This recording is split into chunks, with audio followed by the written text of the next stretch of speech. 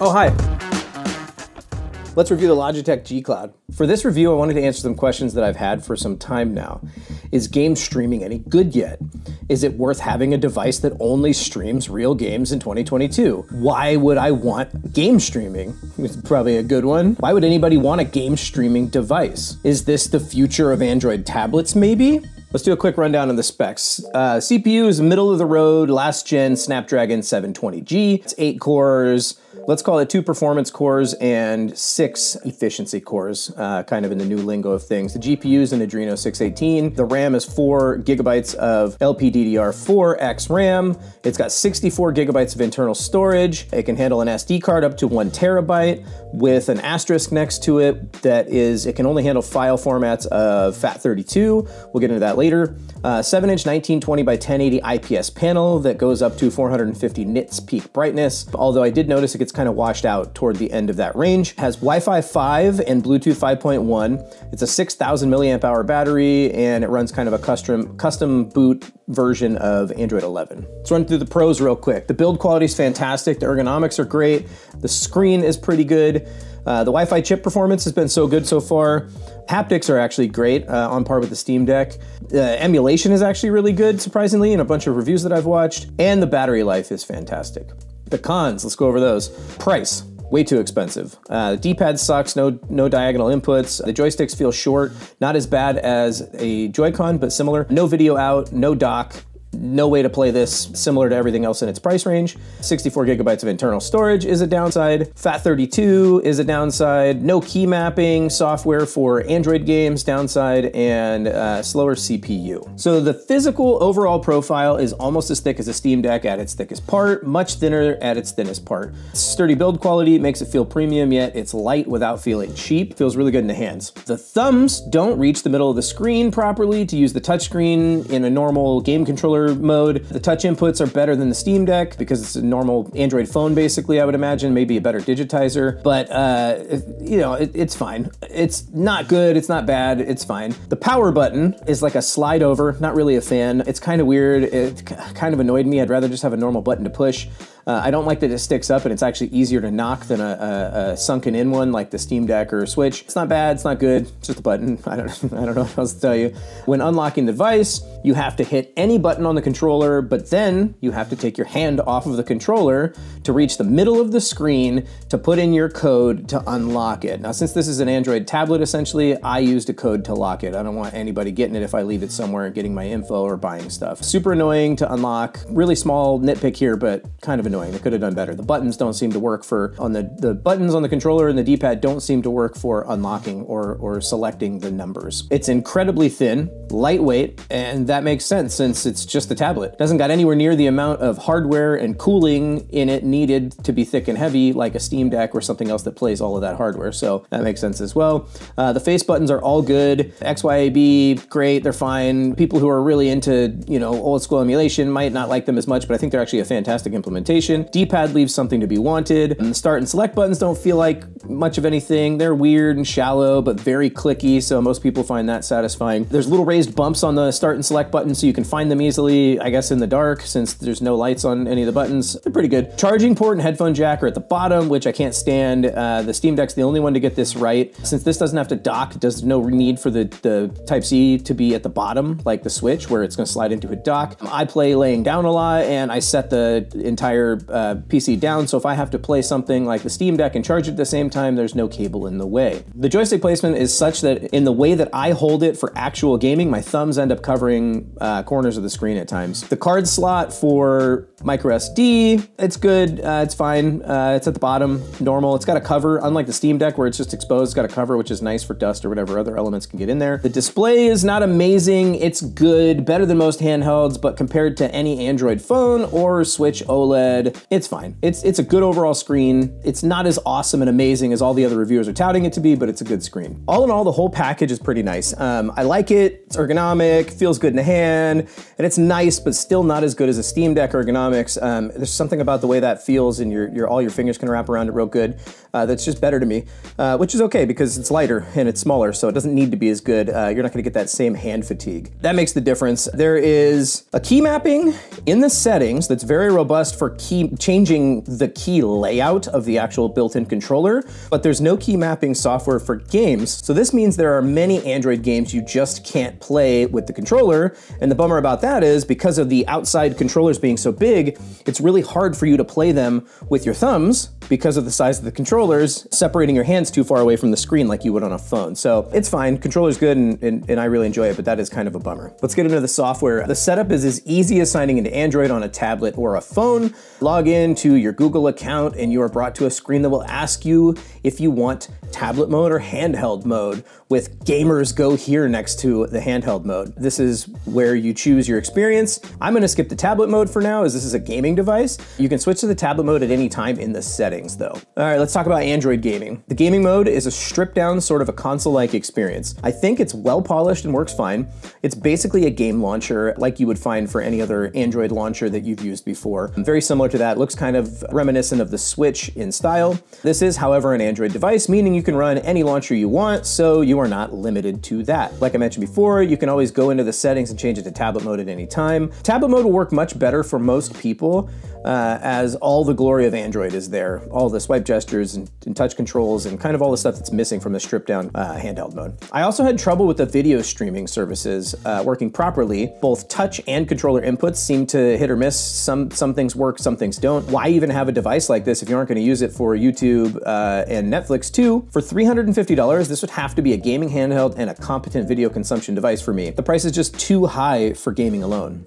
The performance of Android gaming is pretty good. The settings seem to be a little bit lower than I would like for the size and resolution of the screen, but they play fantastic. Here's Diablo Immortal, playing at a perfect 60 frames per second, it looks like, and it looks beautiful. All right, let's talk about cloud streaming. Tried xCloud first. This worked and played exactly like it did in my review of the Backbone 1 controller a few months back for my iPhone. It's game streaming. xCloud is still technically in beta, so I shouldn't be too harsh on it. This still has way too much input latency to really be an enjoyable experience. I don't see it getting any better. It's fine for a really casual game, but when I can push a button on a controller and remove my finger and then see the character jump after I've removed my finger, that's just way too much. I played Forza Horizon 5, which is awesome, by the way. You should definitely play that if you have an Xbox or a PC. And the latency when turning was more than enough to make steering a giant pain. It wasn't horrible, but if you're used to playing on a console, like, you're not gonna have a fun time. Playing a shooter also left me wanting more. I just am not a fan of game streaming from the cloud yet. It worked as well as it can be expected and was perfectly fine. I don't think anybody would notice any major issues with it. The latency is what you expect from xCloud gaming. There was a lot of banding, artifacting, a lot of internet cloud streaming, you know, stuff. It's just a fact of life if you're gonna be using game streaming. It may have even been all the way down to 720p, I'm not 100% sure. The games looked basically blurry the whole time, which was really not how I like to enjoy my games. I like high fidelity.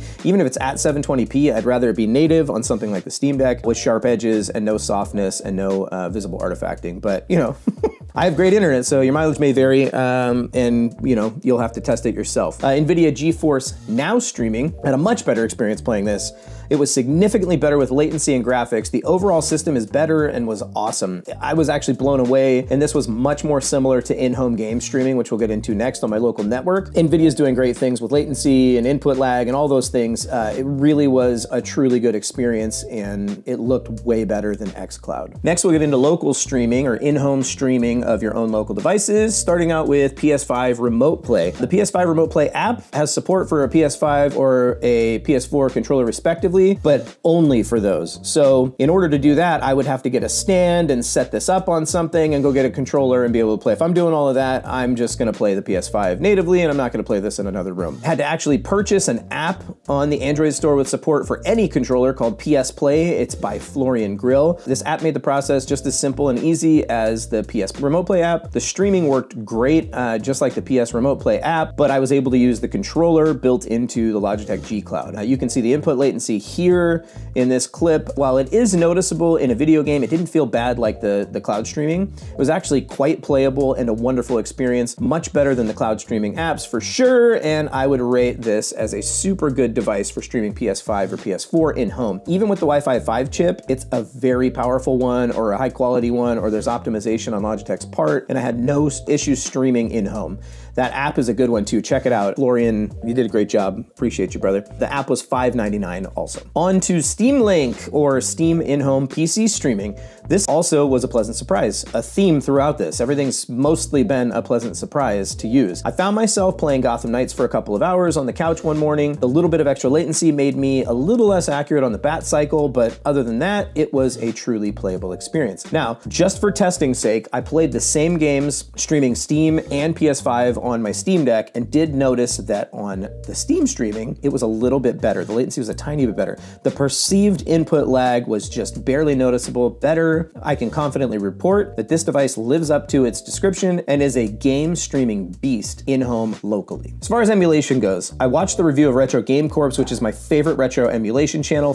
He's fantastic. Go check out the channel. He's an amazing dude. He deserves all the support and all the fans in the world, and his video is super in-depth. Anyway, as far as the D-pad goes, there's no diagonal inputs, which will suck for all fighting games you may want to emulate, as well as any new fighting games with the need for rolling inputs. The SD card is limited to FAT32, which means you cannot transfer or copy any files over 4 gigabytes in size to the SD card. This isn't the machine I would use for bigger or newer emulation either way, but will limit your game file sizes, and it's just kind of a bummer this day and age. A 1 terabyte drive, you should be able to be SDXC and format to any size you want.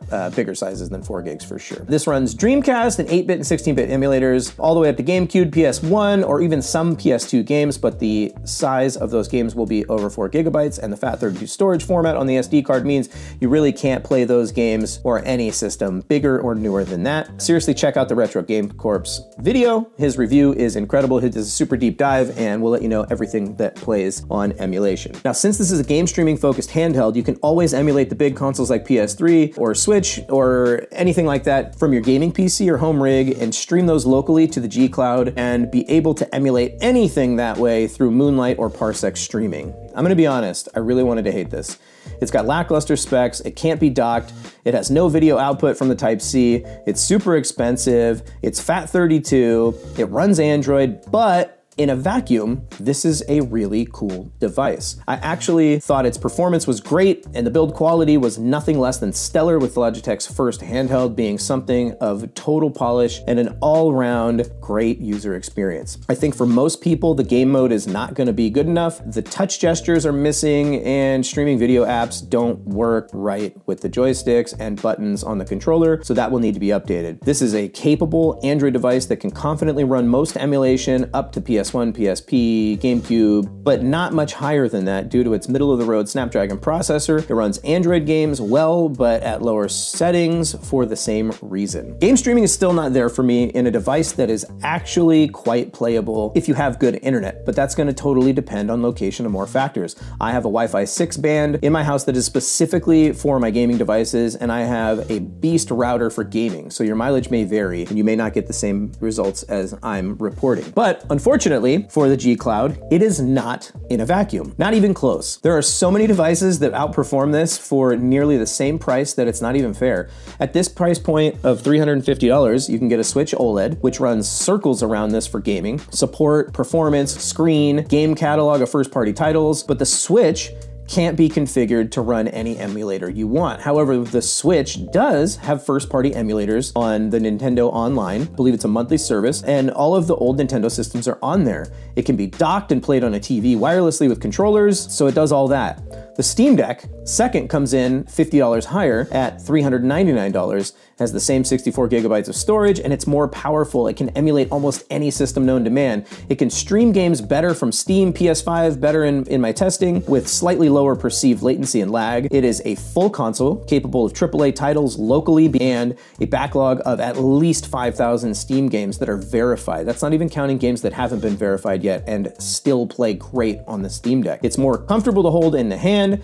and it's got a brighter future, especially for tinkering and emulation because it runs Linux. It can be docked and played on a TV. It can be used as a full computer replacement. It is incredible. And last but not least, of the three that I'm going to mention, the AYN Odin comes in two models, one at $199 and one at $299, I believe, and it has better performance, but it's a little less ergonomic, and it's not comfortable to hold. It is not readily available and does not have the support of a massive company like Logitech behind it for support and warranty. So there's that also, but it can be docked. It can be played with wireless controllers. It does have video output and can handle files over 4 gigabytes. So in conclusion, who is this device for? It's a really hard question to answer. The reality of a device like this is that it's more of a companion than a main device to me. I am the outlier, a tech and gaming YouTuber who buys all the things as my hobby and to make videos and play with all the tech. I built this channel on the idea that everything I would review or test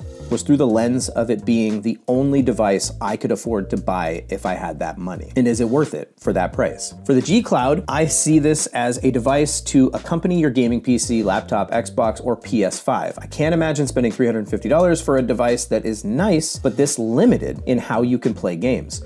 I agree with all other reviewers that the device is just too expensive. It really is at this price point. The screen is beautiful and the build is awesome. The polish is what I expect from Logitech, and the screen is good enough for watching YouTube videos and movies. All in all, it's a great experience, but it's too expensive. I think $299 would have been too high of a price also. I think this device is really for only two types of people. Number one is the type of person who has extra money to spend and just wants a cool, capable emulator for older games and wants to stream their console or PC in the home. If the price doesn't bother you, then go for it. It's a great device for you. I think number two, the person who is looking for a great Android tablet and is also a gamer. If I think of this as a game streaming device and also an Android tablet, then I can get behind paying that price. For anyone else, buy a Steam Deck, a Switch, or just a backbone controller for $99 for your iPhone or Android. If you're not one of those two people, I don't think this is the right handheld for you. This is being marketed by Logitech and Microsoft as a game streaming device. And I think that the majority of the people, as long as that's the marketing, are gonna be regular everyday gamers. They're not gonna be the tinkerers, because Logitech can't just come out and say, hey, this is a great handheld emulation device. Only YouTubers like myself and Retro Game Corps and Taki Udon and these other guys are going to be the ones who say that. So I think that the way that this is being marketed is going to be a little bit of a letdown, or the average person who gets this is going to use it exactly the way it came, only for game streaming. I don't think that if you're only going to be game streaming and you're not going to be emulating at all, that this device is worth $350. If this was the only device that I could buy with the $350 that I saved up for one device, one and only one gaming device, this is not the one. I would not buy this device personally. This device is incredible in a vacuum, and it's a fantastic purchase if it fits your use case, but it's not in a vacuum. And between $199 and $399, the market is stacked with other devices that can play things locally, store games on them, have backlogs of catalogs, and emulate better than this one. It's the second most comfortable handheld I know of, and the ergonomics are great, the screen is great, but for $50 more, you can get a Steam Deck, and then you can do everything. So all in all, let me know in the comments if you would buy this. What do you think of game streaming, and is game streaming even good enough yet? As always, thank you so very much for watching this channel. I appreciate you and your support. Thank you so much. See you in the comments. Peace.